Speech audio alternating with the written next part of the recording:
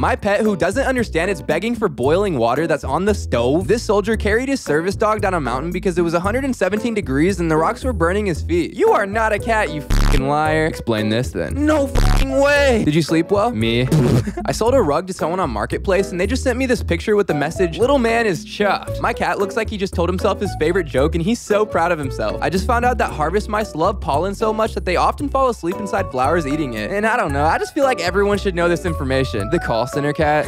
My wife convinced me to stop in at the Humane Society just to see what the adoption process was like. Long story short, we ended up leaving with these two. Meet Tucker and Mike. No, don't fucking eat me.